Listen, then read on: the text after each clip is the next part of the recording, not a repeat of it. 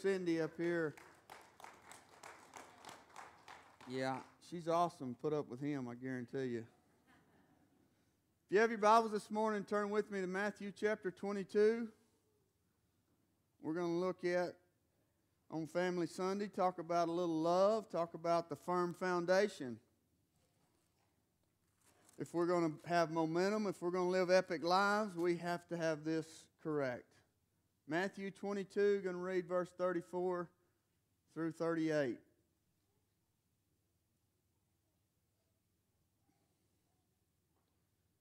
It says, "But when the Pharisees heard that Jesus had silenced the Sadducees, they gathered themselves together. One of them, a lawyer, asked him a question, telling him, 'Teacher, what is the greatest commandment in the law?' And he said to him, 'You shall love the Lord your God with all your heart and with all your soul and with all of your mind. This is the great and foremost commandment.'" Pray with me. Lord, we love you. We thank you for this day, God, the opportunity to just come and sit in your love, to be reminded, God, of how you do love us. God, we thank you for the opportunity that you give us, Father. We ask that your Holy Spirit would come in this place. God, that you would meet us here today. Father, that you would meet needs, that you would change minds, that you would touch lives. We ask you to have your way in this service. In Jesus' name, and everybody said, Amen. Amen. So high five somebody and say, "I'm glad you're here today."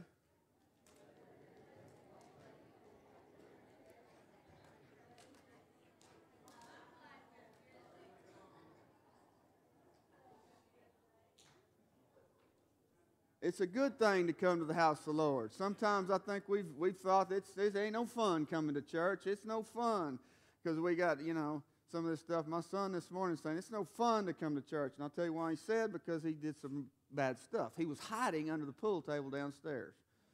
And so right now he's thinking church is not fun. But anyway, it's a fun thing to come to church.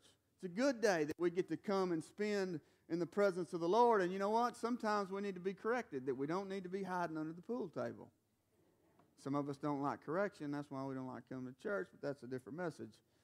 Anyway, we're talking about love today. We're kind of starting a new little series over the next month or so, but it's understanding that we've been talking about momentum, and we've been talking about all year living an epic life. And if we're ever going to live an epic life, if we're ever going to have momentum with the Lord, then it involves love. It involves love.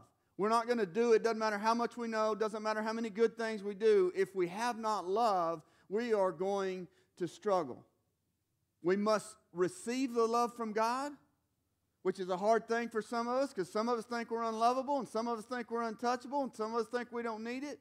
But we're going to have to learn to receive the love of God. And then we're going to have to learn how to give the love of God. Give it to God. Give it to other people. Last week I shared part of my story, part of my understanding where my momentum began. I talked about some of that, but at the core of my story, at the core of my journey is this. It's the love of God. It had nothing to do with something I did. It had nothing to do with lucking out. It had to do with the love of God. Because here's the thing. I did not understand it at the time. I didn't understand it when I began my journey, but it was all because of His love. His love. I shared about Him forgiving me, Him releasing me, Him giving me freedom, Him putting hope inside of me, Him giving me a hunger for His Word, beginning to give me opportunities in life to represent Him, empowering me with His Holy Spirit. And throughout my journey, the point is this, throughout my journey, there was love. There was this perfect love. It was Him revealing His love to me the same way He wants to do for all of us. And this love is what changed my life. The love of God is what changes us. Just keeping rules or doing some good stuff or saying a prayer is not going to change our life. But the love of God will change our life forever. The love of God drives out fear. Amen?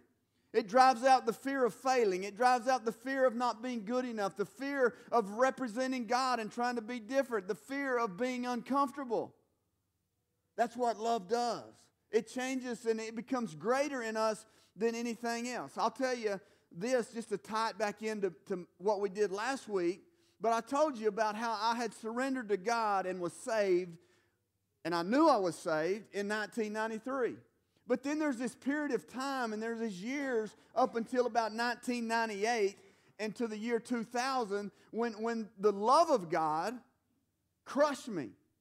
The love of God swallowed me up, and it was no longer about me anymore, and it was no longer, and I've struggled with that, because when the love of God comes and gets you, and you just begin to see how awesome God is, in spite of all your junk, in spite of your past, in spite of your thoughts, in spite of everything, God says, I love you. It opens up our eyes and begins to let us really begin to see. So in the scripture that we read today, beginning this religious man, he's a Pharisee. He's an intelligent man, says he's a lawyer. And he comes to Jesus and he says, what is the greatest commandment? And Jesus, of course, famous scripture that we all know, he says, you love the Lord your God with all your heart, with all your mind, with all your soul, and with all your strength. You seek him first. You seek first the kingdom of God. But if we think about it, what does that really mean? How does that work? I remember a friend of mine at a church service I did in Kentucky probably 6 or 7 years ago, and he's from Australia, and we really connected, and I shared about the kingdom of God. I shared about seeking the kingdom of God first, and a couple days later he called me and he says, hey, that was really good, but how do you do that? And of course, when you think you know something, it's just like, well, you just do it, right?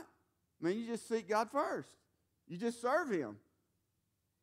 But when you really begin to think about it, what does that look like? What does that look like if I'm at this point and I'm serious about it, but I'm like, how do I do this?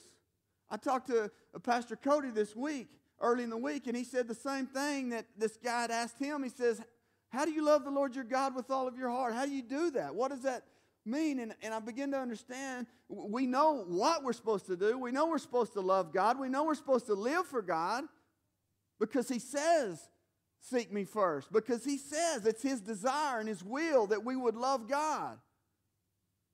But how do we do it?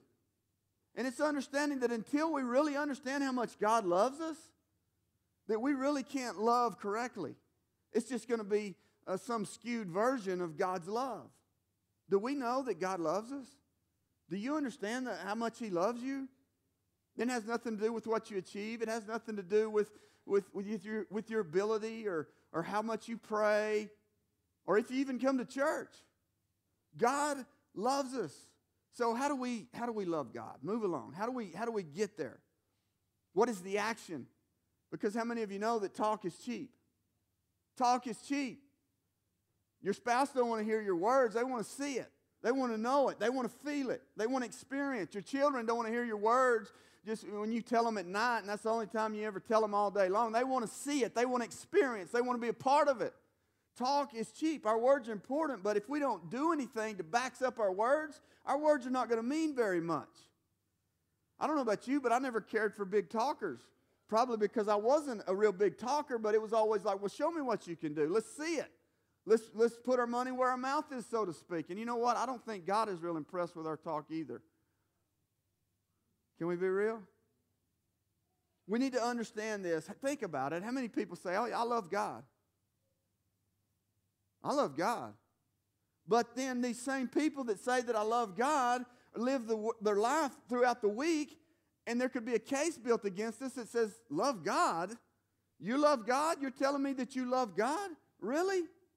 We need to understand simply today, I'm saying this, that love is more than a confession.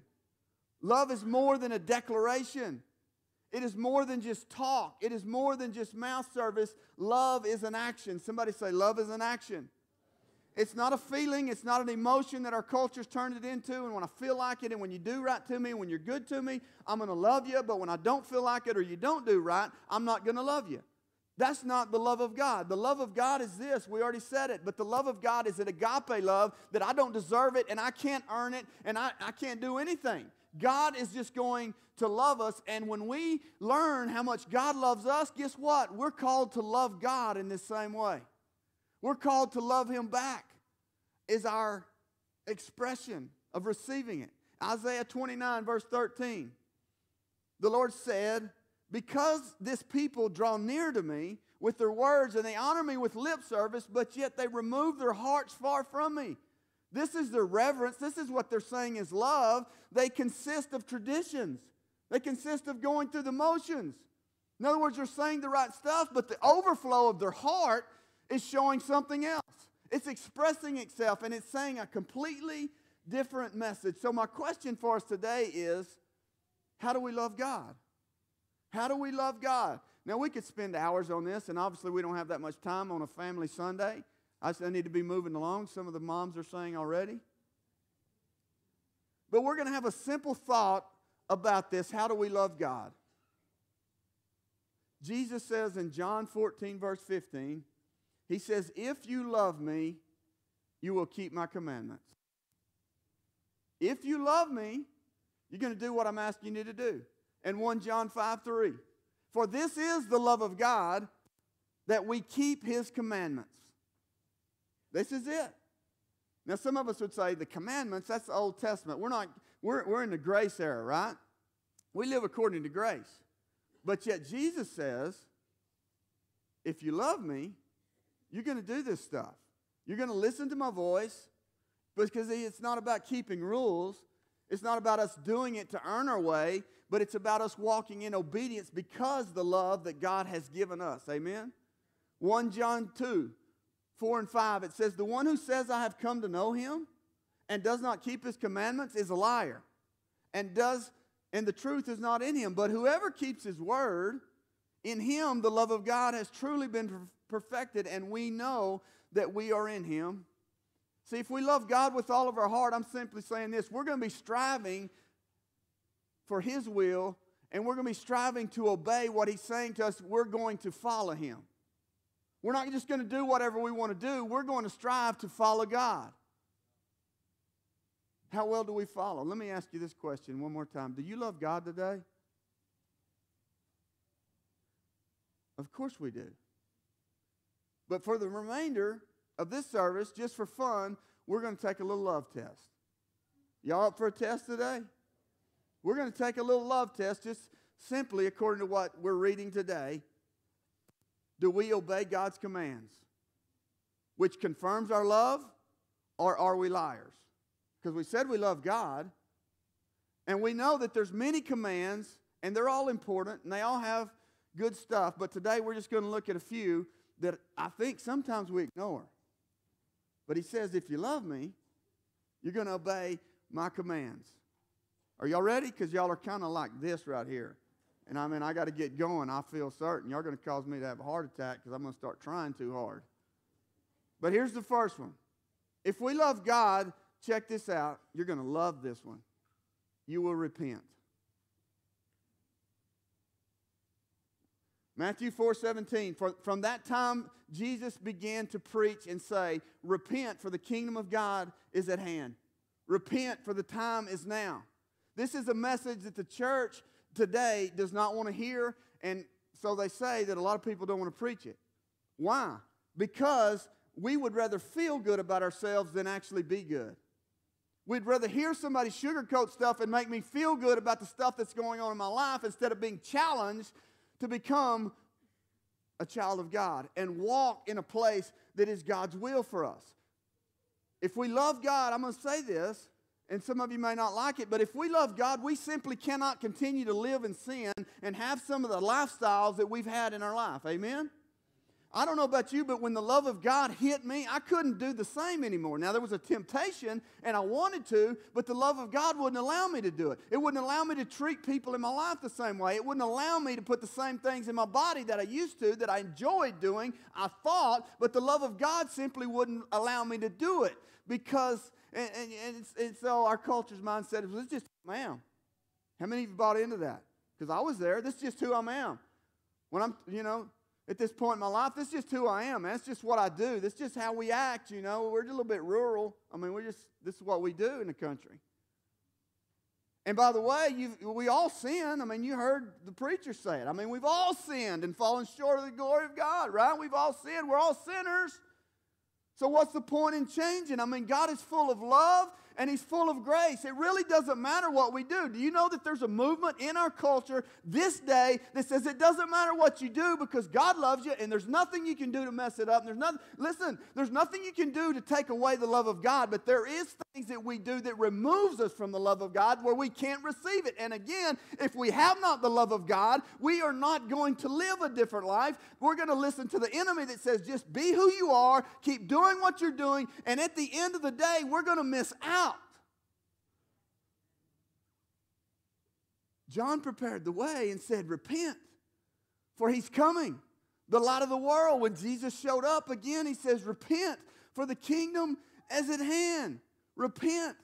We don't like this word, but repent is important. Repent is to change my mind about stuff. The way I look at things is to change my direction and begin moving away from this thing that was hurting me. It's not just saying I'm sorry that I got caught. I'm sorry that I got found out. I'm sorry that I did this today. And then in a couple days later doing it again. Repent is to admit that I'm wrong. How long has it been since you admitted that you're wrong? Because some of us never want to admit we're wrong. We would rather tell everybody the good stuff in our life and tell everybody what's wrong with them, and we never admit that we're wrong. And can I tell you that when we stand before God, we are all wrong. Let us get in a habit of saying, I'm wrong. Because we've all been wronged, and if we never begin to repent and turn away from it, we're damaging ourselves. We're damaging this relationship. Listen, God's always going to love us, but it hurts God's heart, and it damages me because it affects this relationship. I repent because I know my wrong hurts God, and it hurts the things He has for me. I don't repent just because, that's what it says, and if I repent, then I'm good, and I can go on and do it again. No, we repent because we need to be cleansed. Because He's calling us to do something different because of His love. How many of you, do we forget? Do we forget that Jesus died for the things that we deem in our life as no big deal? This is what everybody else is doing, so what difference does it make? And we forget that Jesus died for the sins which you and I are comfortable in. Do we love God? Do we repent? He says, you love me, you obey what I'm saying. The second one, number 2 is this. We need to get off easy street. Uh-oh. So where does it say that in the Bible? In Matthew 7:13 and 14, it says, enter through the narrow gate, for the gate is wide and the way is broad that leads to destruction, and there are many who enter through it. For the gate is small and the way is narrow that leads to life. There are few who find it. Jesus is simply saying this, quit looking for the easy way. Quit looking for the shortcut. Quit looking to jump through the system. Choose the way that challenges us to be different than somebody else. Jesus says, I've called you out to be different. I've called you to walk in a new way. See, we get in a habit, I think, sometimes in life of just doing what we need to do to get by. We're going to do just enough to pay my bills. I'm going to do just enough to get this car. I'm going to do just enough. And we do the same thing spiritually. We're going to do just enough to be saved. We're going to do just enough to hear and think and know that we're loved by God, that we're saved, instead of understanding that God has a calling and a purpose on our life, which is to glorify Him. No matter what we're going through, God wants to use all things together for good. He wants to take our struggles and take those difficulties and do something with them. But so many times we let the difficult stuff keep us from becoming and walking through and developing things in our life that's going to enable us to be a mighty man or a mighty woman of God. We don't take ownership of it. We don't want to deal with issues that are difficult. We don't want to do the training. We don't want to become this thing that can really glorify God. Think about Jesus. When Jesus came, it wasn't just in words, was it? It was in everything He did. Jesus owned His calling. He came here knowing what was going to be before Him, knowing what was going to happen, and He owned it. He went through the fire. He was trained through the process. He was able to go all the way to the cross of Calvary and ultimately glorify God as well as making a way for us. But what about our lives? So many times we check out because I want to do this easier thing. I want to go this way instead of going through some of this stuff and facing some of the stuff and allowing God to do what He really wants to do. We let difficulty keep us from becoming and doing instead of facing things with passion. See, everything in life we don't have to take it as a negative. Doesn't mean that we're no good. Sometimes if we look at it from this lens and know that God's taking me through this difficult way because He wants to do something that I never would have done without it. And facing it with a little bit of passion instead of wanting to give up, because we know that if God be for us, like the song we sang, then what shall be against us? And having a little passion like Colossians 3:23 when it says, whatever you do, work at it heartily. Do it with all of your might as for the Lord rather than for men. Think about the men and the women in the Word of God that actually did some stuff, that actually really became something. Think about Isaiah. Isaiah was this man, and he had this encounter with God, and he says, send me, I'll go for you. I understand the calling on my life, and I'll go. What about Jeremiah? When Jeremiah knew that he was going to be a prophet that nobody was going to listen to, but he said, I know God's called me before He formed me in my mother's womb. He had plans for me. Bring this thing on. I'm going to go through this. Are you with me? What about Shadrach, Meshach, and Abednego? They could have bowed down and said, wait, we're sorry, King. We're just playing. We'll worship you. But instead they said, we don't care. Throw us in the fire. If God will save us from it, but even if He don't, we're going to glorify God. How many times do we shrink back when life gets difficult, or shrink back when the pavement ends and turn away, and God say, man, you don't understand. You were right at this point. I was taking you through this way because I wanted to develop some stuff in you. I wanted to develop some stuff in your children that was going to enable you to be a real world changer. That's pretty good right there. Number 3. Yeah, forget it. If I got to beg for applause, don't give it. Number 3 is this: deny ourselves. Jesus says, deny yourself. Luke 9:23, this is one of the first scriptures that really, really challenged me. You know, the scriptures before that were, God loves you and you're so good, Carter, and oh man, oh wow. And I remember reading this one and wrestling with this one. And He said, if anyone wishes to come after me, he must deny himself. He must take up his cross daily and follow me. It's a whole different message than the world says. It's a whole different message. The world says, take care of you. Make it about you. Do what you want to do. Put yourself ahead. And Jesus says, deny yourself. Quit looking for someone else to do for you and get your own cross. And you get to work and follow me. Come get this thing. See, the kingdom of God that Jesus came and He offers is lay your life down. Is give it away. And here's a little secret. That when we quit making everything about us, we're going to really start living.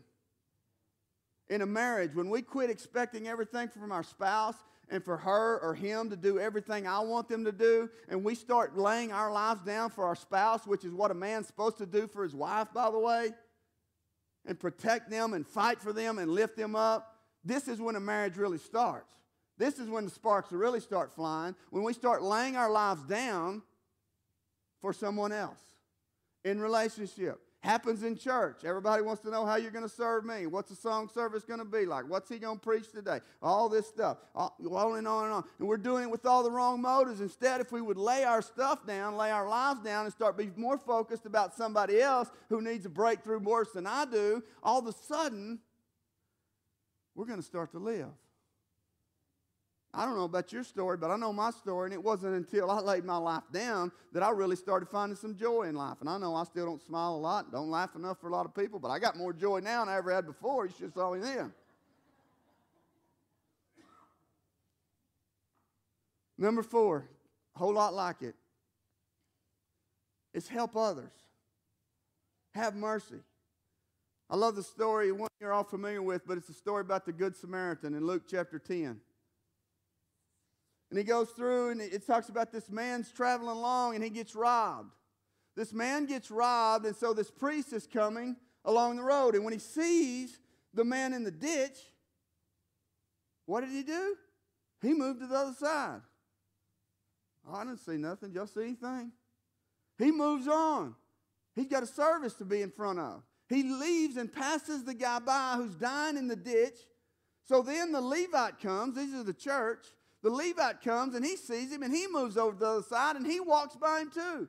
But then this Samaritan, Joe Blow, from the country shows up and he sees him. And he's not a religious man. And he has no title in the church. And it says he stops and he helps the man and he doctors the man and he puts him on his own donkey and he takes him to town to the inn and he puts him up in the inn and he takes care of him. He pays for his stay and he says, by the way, I'm leaving him here. I got to go. If he spends more money than this, then I'll settle up with you when I come back. And then Jesus asked them, he said, so who was a real neighbor to this man? Who really loved this man? And they were like, the Samaritan? And you got to understand that the Samaritan to the Jews were filthy. They were trash. They were like this half-breed, inbreed, not even considered a race. They were nothing. But Jesus told this story as an example to the elite church people who were questioning him to make this statement. And then he said, I want you to go in verse 37 and do the same. Go and do the same. Go and help. In other words, Jesus is saying this, I don't care who you are. I don't care who your parents are. I don't care where you go to church. I don't care what your position in life is. He said, if you love me and you know me, then you're going to have to start learning how to help other people. It reminds me of the story of John when he was reinstated in John chapter 21, about Peter. And when he asked Peter, he says, Peter, do you love me? 3 times. He said, yeah, I love you, Lord. And he said this, then you're going to have to feed my sheep. You're going to have to take care of my sheep. You're going to have to help guide my sheep. Don't worry about being in front of them. Don't worry about who you are, but worry about taking care of somebody else. Worry and consider laying our lives down. So I'm going to stop. Hollywood, would you help me? The bottom line is this. We are called to love God. Somebody say, love God. The question is, are we doing it? How do we do on this test? There's many more scriptures, many more different topics that we could challenge ourselves on. Are we forgiving people? Or how are we doing this? Or well, all this on and on and on. But if we just ask ourselves honestly, and we want to love God, and we know that we're called to love God, then we have to consider, am I obeying? Am I walking in obedience? Am I trying to do? We're never going to be perfect. That's not the point. The point is, are we striving? Are we willing to turn away from some stuff in our life? Are we willing to do some things that are difficult that the Lord asks us to do sometimes? Are we a serving church, or are we just a church that gathers? Because I'm telling you that if you want to serve, we got plenty of opportunities for you to serve. We have now been blessed with the Hub in Roby. But the Hub in Roby is nothing but a building if we don't have people to serve. But if we have people to serve, we can reach and touch the multitudes. And it's not just in church, and it's not just at a place somewhere. It's everywhere we go. But it's up to us if we're going to be obedient. It's up to us if we're going to take this seriously, or we can just be a Pharisee and a Levite and a priest, and we can just keep walking by through life with our blinders on, thinking it's just about us, and it's just about where I want to get, and it's just about where I want to go, or we can hear what God is saying and where He's asking us to go. How do we do it? How do we love God? We be obedient. We take action. We obey His commands. We do what He asks. Not to be a rule follower. Not because that's going to make us okay. That's not it. We do these things because God has loved me and changed me in such a way. It's not me doing it. It's not because I'm good. It's not because we're more blessed. It's not because, all that's part of it, but that's not why we do it. We do it because He loves us. And we understand it. 1 John 4:19. We love because God first loved us. This is what changes the world. It's not our appearance. It's not what we do per se. It's not what we achieve, not what we accomplish, not where we live, not where we go to church. It's how we love. How we love. God wants to change our life by His love. Have you experienced His love? His real love. The one when nobody else loved you. The one when you really didn't deserve it. And we were doing everything that we shouldn't have done, and God was still loving us. This is a story of humanity. When humanity turned their back on God, and they said, we'll do it our way. And God sent His Son. God sent His Son, Jesus, because God says love is not in words, but love is an action. For God so loved the world, He sent His Son. And the problem is that there are many of us who are starved to death for love. And that's why we're not effective at loving God, and we're not effective at loving other people, because we've been damaged and we feel like we're no good and we feel like all this stuff, and we're hoping that something changes. And can I tell you that what's got to change is this? It's understanding how much God loves you. He sent His Son, who came and taught and shared and everything He did. And when they rejected Him, He says that, I love you this much. Hang me up on a cross. You can't take it away. You can't blot it out. You can never change the fact that I love you. And He loves you. And until we see that, and until we understand it, we're going to continue to go through life as a teenager trying to rebel against the parents and do something that we want to do and think they don't know what we're talking about. But once we understand this love that God has for us, it can change everything. God loves you. Look at somebody and say, God loves you. Look at somebody else and say, God loves you. No, look them in the eye and say it, man, because this is it. Life is difficult. Life is hard. But never forget, man, that God loves you. He loves you, young people. He loves you when you mess up at home. He loves you when you mess up at school. He loves you. He loves you. He loves you.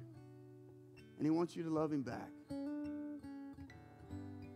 What's the Lord saying to you? Father, we love you. We thank you for meeting in this place. God, we thank you for loving us. And so, Lord, I just pray in this place, Father, for someone who's hurting and someone their heart's hard. And there's a reason, God. They've been hurt, Lord.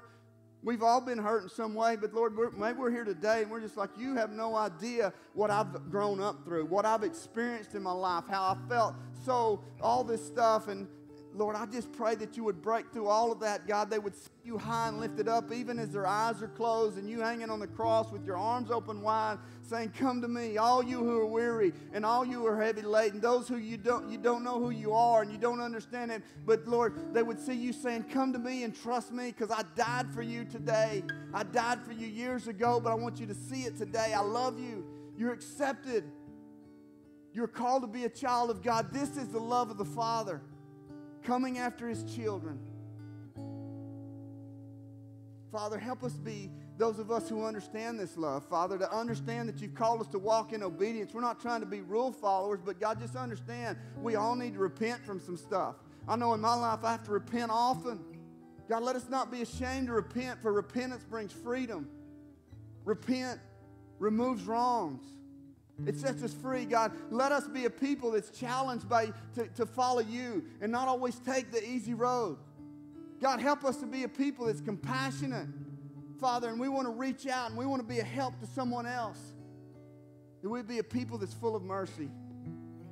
Lord, I just pray that you meet us in this place. If you've never accepted Jesus, but today you understand what He did for you and you want to accept that love, and you say, I need that love, I need Jesus, would you just slip your hand up and say, I need that love. I need this Jesus. Thank you, Jesus. Thank you, Jesus. Thank you, Jesus. Father, I just pray that you would come alive in their hearts right now, even as they raise their hand, God, that there's a shift in their life, Father, that you begin to give a new heart, that they understand they become a new creation in you, that you love them and you're never going to leave them. For the rest of us, God, I just pray that on some point, maybe it was something that wasn't even said today, but we'd say, you know what, I haven't been being obedient here. And you would give us the strength to come before you in repentance today and just say, God, I'm laying this down and I want to walk with you cleanly. If that's you, then I want to just encourage you to come to the altars. Listen to the Lord as we close in worship. He loves you. How will you respond? If you just raised your hand for the first time as we close, I would encourage you to come and just let myself or Kirk or somebody here pray with you just to confirm the decision that you just made. The altars are open as we close in worship. Have your way in this time in Jesus' name.